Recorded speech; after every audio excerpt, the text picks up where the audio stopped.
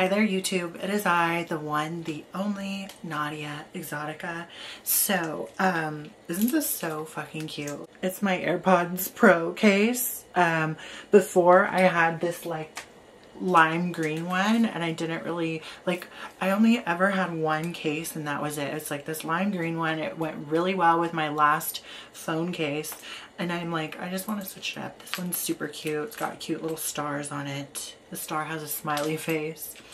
But anyways, this video, I wanted to kind of highlight how adult work has changed for me, and also how like maturing in the sex working world. In particular, I am now a PSO. I've been a PSO for almost 2 years, phone sex operator. I guess like a year and a half comfortably, I would say. And started out full-time webcamming and then part-time escorting. For the dumbasses who come on my channel and talk hella shit, I'm not an escort anymore. Not that there's anything wrong with escorting. I just don't participate. Yeah. And I just kind of want to talk about certain things, like how I matured through my sex working journey. In the first year, since I was doing camming and escorting, I was also following a lot of like escorts on Instagram in particular. And the flex culture is like such a thing amongst sex workers, because I feel like in a way there's something to prove, right, to other people, and there's something to prove, and it says something about your value, right? I'm not saying it does. I'm just saying, like, in general, those are probably the thoughts going through people's heads when it comes to flex culture. It kind of seeps into the adult working world because it's like, hey, look, I have value because of all these expensive things I have. And I'm not gonna lie, I got sucked in, I think just like a few times, but the biggest purchase that I've ever had was because like I'd seen a lot of these girls toting around their Chanel or their Gucci or their fucking Louis Vuitton, and I felt like, okay, well obviously I need that too. Like I really need some sort of designer handbag. And I remember actually, so there's a video on my YouTube of me hauling it. It was a birthday present.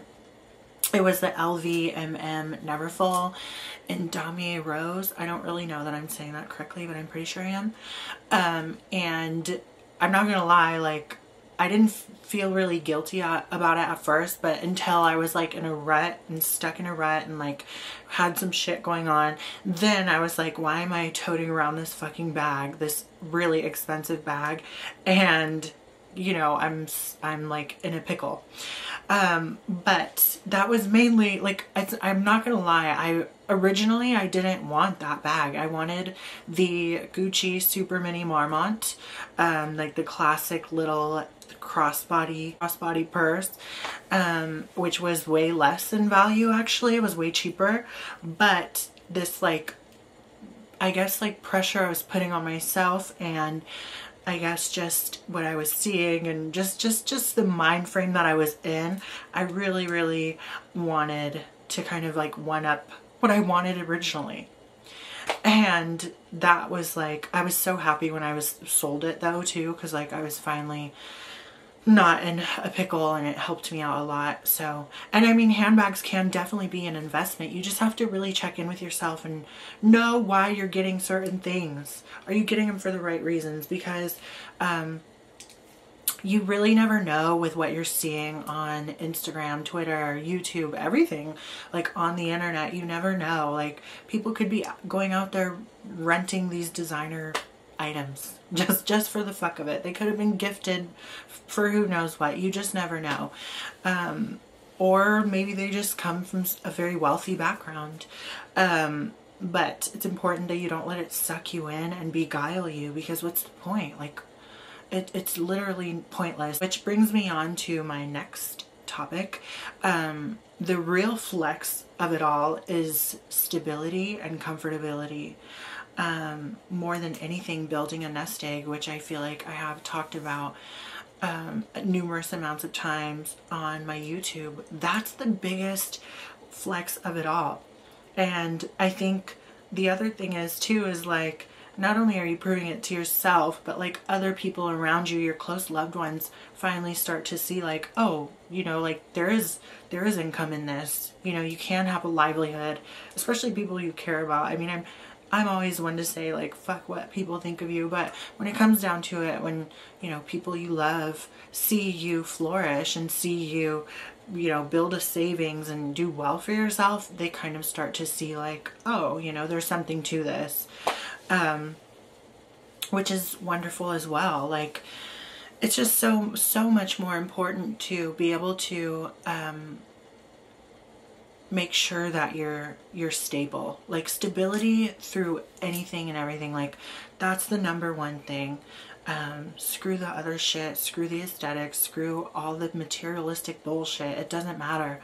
What matters is that you can fund your life and you can pay your way, right? Like your bills are all paid, you know, your livelihood is good.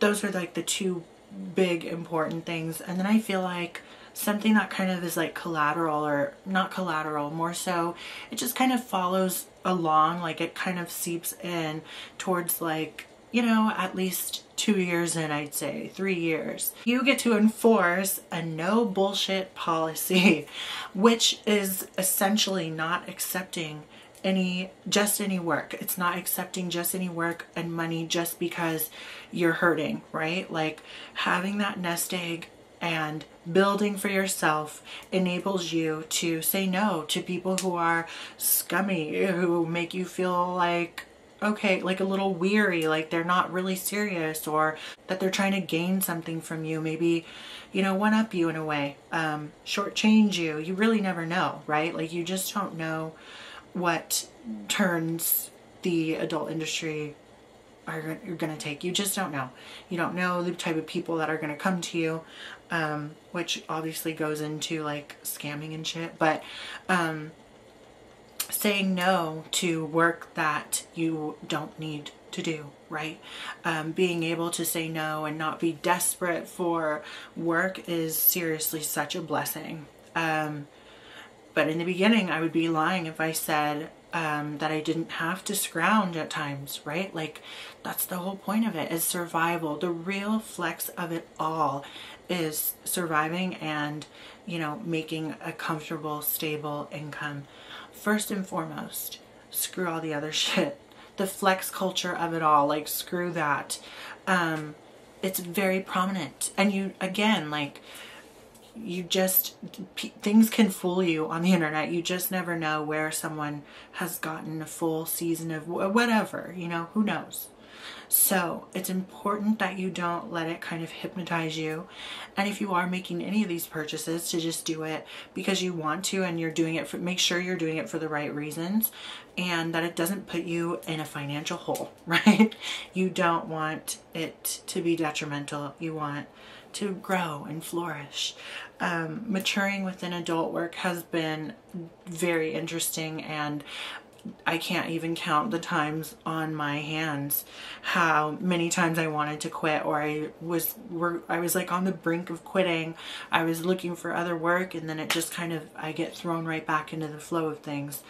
And moments like that are way more, like, it softens the blow when you have a savings account, right? Like, absolutely.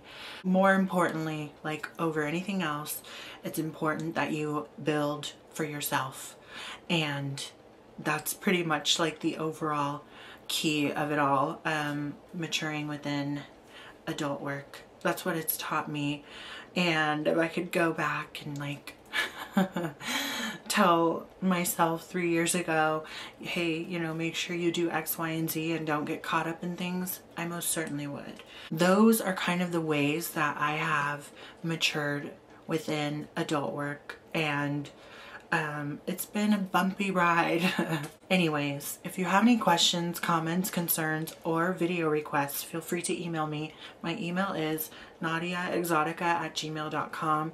Follow all my links at naudiaexotica.com, and also don't forget to read my blog, which is naudiascuriotrove.com/blog. And until the next video, You will be hearing from me very soon.